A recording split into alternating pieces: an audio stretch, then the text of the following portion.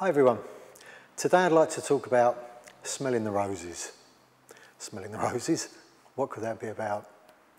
Well, when you look at training, our training life is a journey. You know, life itself has a beginning, it's a journey, and it has an end. It has a beginning when you're born, it has an end when you die. When you're training, when you begin training as such, you're born into training. You enjoy it. It's a journey. Hopefully you won't finish till you die. You should be able to see right through to old age. We hope so. You know, the martial arts it's a big area, it's a big field, it's a broad canvas. You know, you can alter and change your martial arts training according to where you are in your life. But the thing that strikes me is students often say to me, I've done this wrong. And I say, how can you have done it wrong? You did it right when you came through the door and started training. From that point on, everything you do is right. You can only do it better. You know, so the thing is, where you are in your journey, right and wrong would be in perspective. After 40 years training, I go to my teacher, I'm still doing it wrong. So therefore, it's only a perspective thing. People look and say, you're really good, or I'm now doing it right. And you say, well, you're only doing it right because of what I've just taught you. But now I'm going to teach you something else, so you're doing it wrong again. So I think the thing is, training is a journey. And I think it was Alan Watts was talking about Tai Chi. And he said, Tai Chi is like music.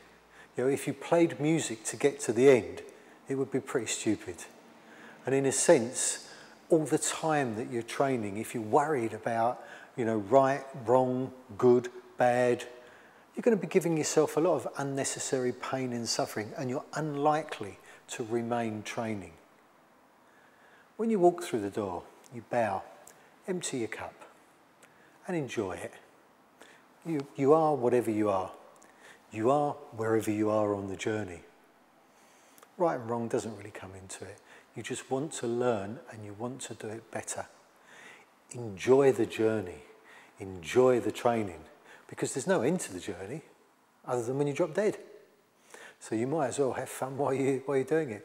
You know, when you're making the journey, smell the roses along the way. Like in a piece of music, you're not willing it to end, you're not trying to make it end.